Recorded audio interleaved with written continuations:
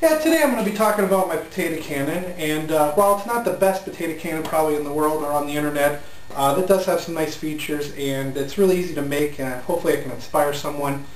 I'm going to start with the business end here, the exit point for the potato here, the front of the barrel. And as you can see, I have a coupler on the end, and really this is more decorative than anything. I drilled some holes in it. Maybe it acts like a choke or a muzzle brake, I don't know. But it protects the end, so when I'm loading the potato, which I'll show you in a little bit here, I don't damage the barrel. On the end, the loading end here, the breech load, it's a breech loader. As every potato can should have, I've sanded down the outside edge, so this edge is sharp, so you can slam a potato nice and cleanly in. You're looking at the same pipe here and here. I routed out the coupler so that I could push the pipe all the way through before I glued it. And this is just because it works really well for a screw-on type, and I can still breech load. With a screw-on type, you can make any barrel you want and attach it to your gun as well. You might also notice here I got a little X, and what this does is that helps me when I go to screw it on. I can screw it on faster because it lines the threads up, and I can start screwing it in right away. Alright, here we have the chamber made out of regular 4-inch Schedule 40 PVC. You'll see the female thread adapter here for the barrel. I got a coupler, the PVC pipe, and a clean out. On this end, I want to point out, you can see here, the whole chamber is removable from the stand or carriage here. And these are just wood dowels, oak I think. And it's important to note here that I did drill into the coupler, but there's plenty of coupler left because this pipe goes like all the way in here, at least to this point. It's not quite a half-half coupler. So the pipe has plenty of seal. I only drilled a hole into this, and then I did a cold weld, epoxied this onto here, and it's very stable. But yeah, I just wanted to point out it does not go into the main chamber because you do not want to weaken your chamber. For the electrodes, you see these here, and that's just regular screws through the base. There's all kinds of nuts and stuff, so I can adjust them and tighten them and adjust the spark gap inside the chamber. Now you'll notice it is in the middle of the chamber, which is the weakest part of the chamber. However, I'm only using propane and not oxygen mix, so it definitely handles it just fine. Also, I have it in the center because you get more bang if your spark's in the center, and if you think about it, your spark goes off and the flame goes both directions, so you're burning in both directions, you get a bigger bang. If you're only on one direction, you get a slower burn. It takes longer to burn it off, and it only starts on one side. Okay, we're looking at the rear of the gun here. I actually have it tipped forward so we could get some light in here. Maybe you can see it. But yeah, this is a sewer clean out made for a 4-inch pipe, and you have a screw-on cap here. And you would see in here I have an old PC fan in here installed, and that's just hooked directly up into a 9-volt battery. Here's the switch.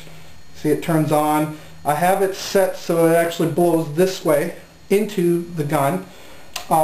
When I'm shooting this, that's pretty much running all the time. It's doing two things for me. One, it's mixing the propane and the air together, and this makes a huge difference. If I forget to turn this on, I'm only getting about half power out of it. So it mixes the propane and air, keeps it mixed until you fire. The other things it does is after you fire and you remove your cap here, that fan takes just a few seconds to totally blow out all the blown gases, all the carbon dioxide, gets fresh air back in here, blows it right out the barrel. And it does this within seconds. So usually, as I say, when I'm operating the gun, this fan is running all the time. I just have a battery holder and switch here on the stand, and you can see I have a little hole where the wire comes in here to the fan, and you don't really need to, unless you're going for some records or something, you don't need to worry too much about sealing every single hole.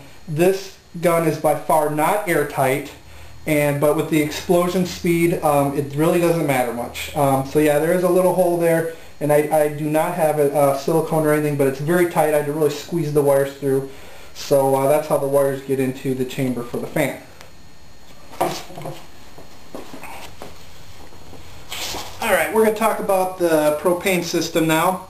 This potato cannon is what you might call a metered propane cannon. Basically what that means is I dump a specific amount of propane into it so I can get the same bang every time. Of course, here I have my propane tank, just your basic plumber's propane tank, and I got the valve here, and I took off the air mixer off the front of it, or off the top of it here, and attached directly a hose with a hose clamp. The hose goes directly to the regulator, which we're going to talk about in a little bit. I have a valve, my metering pipe, which is right here, another valve, and then an elbow that dumps it right into the chamber, approximately by the right by the PC fan. I want to note here too, you want to do this through the coupler because unlike the little bitty holes for the spark gap here, this is quite a bit bigger hole, so you don't want to really weaken your pipe too much. So if you can drill this through the coupler into the chamber, that's much better. This area here too is not airtight. I did the best I could, but like the wires going to the PC fan, it's not airtight, doesn't have to be. Also have a giant hose clamp here to really clamp it on, and yeah, this thing's on solid. I could carry the gun with this if I wanted to. Onto the regulator. Basically, you want to experiment as best you can to see how much propane you need to add to get your biggest bang. I cannot remember what the target percent is. It's like 15%, I think, or maybe even less. I can't remember. But I miscalculated. Actually, I should have made my metering pipe bigger, maybe like a bigger diameter pipe. But what I found out is I have to generate 120 psi inside my metering pipe of propane, and that dumped into this chamber is the right ratio to get my biggest bang. And I just discovered that through trial and error. That's where the regulator comes in. Regrettably, propane even on a warm day maybe gives you 80 to 90 psi directly. So what I have to do is basically do 2 dumps of propane of 60 psi each to get my 120. And the way I do that is I got my regulator set for 60 psi.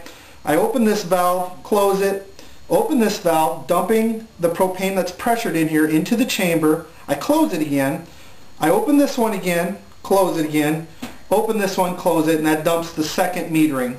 And doing that, I get just the right amount, and through trial and error, that's what gives me the biggest bang.